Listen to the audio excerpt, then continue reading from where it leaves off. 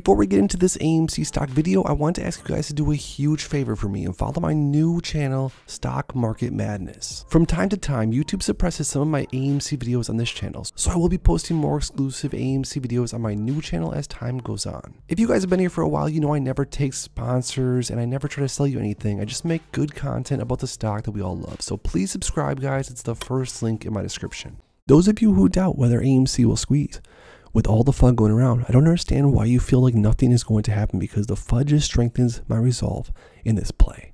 Regardless of the outcome of the upcoming votes, this thing is, in my honest opinion, going to fly like we've never seen before. Just ask yourself why anyone would go through so much trouble of putting forth so much effort to scare people if nothing was going to happen.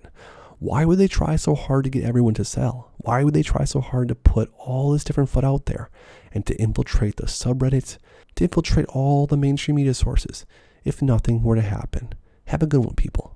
It doesn't matter what tricks Citadel or Susquehanna play.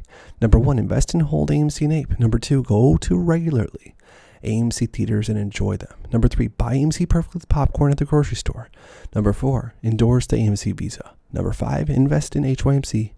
And when it happens, vote yes, yes, we got this, apes. Those at the top want disparity between the haves and the have-nots. When we MOAS, we will see a whole new middle class, energized attitudes, and money like it's never seen before.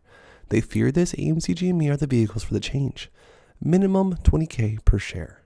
I like to ask this question to the community every now and then. Comment down below what your minimum share price you'd be willing to sell at is as of now.